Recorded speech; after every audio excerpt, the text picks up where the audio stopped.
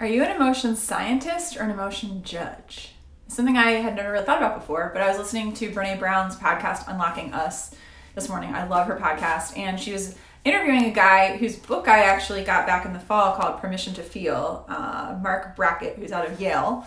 And I love the question because I think a lot of times I've had the tendency to judge my emotions, right? We label emotions as good or bad, or we say, we try to avoid certain emotions. I know for like a lot of my life when I was growing up, I didn't let myself feel sad. I didn't let myself express or experience sadness. I tried to just kind of snap out of it. Or if I was really angry, I judged myself for being angry. Or if I was disappointed, or any of those things that weren't like good emotions, I would judge myself for it.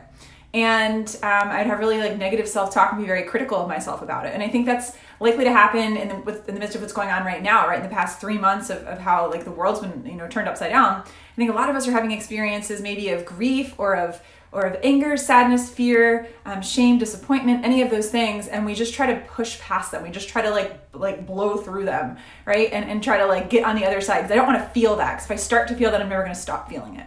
And so what I would encourage you to do, or invite you to do, instead of being an emotion judge, which again, it's really tempting to do, and I think a lot of us have grown up being judges of our emotions, to be an emotion scientist, to be somebody who gets curious and who wonders. When you're noticing a feeling coming up, like really pause for a second and get curious, like where am I feeling it in my body? Am I feeling it in my chest? Am I feeling that in my stomach? Am I feeling that tension in my back? To really get back into your body, first of all, like where am I feeling that?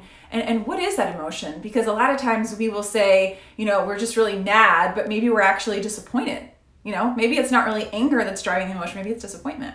And so if we can be a scientist about it, we can get curious and say, okay, what is it that I'm feeling? What is the emotion that I'm feeling? And what's the story I'm telling myself around that emotion? And maybe where does that story come from? So maybe I tell myself, you're not allowed to be sad because good girls aren't sad. And so don't be sad, Rachel. So we all have our own version of whatever that is. So I would invite you today, when you notice yourself having an emotion that you're quick to want to like suppress or repress or like get rid of or push through, that you would pause for a second, that you would take a breath, and that you would honor that emotion, and that you would ask yourself, okay, what is this? Where is it coming from?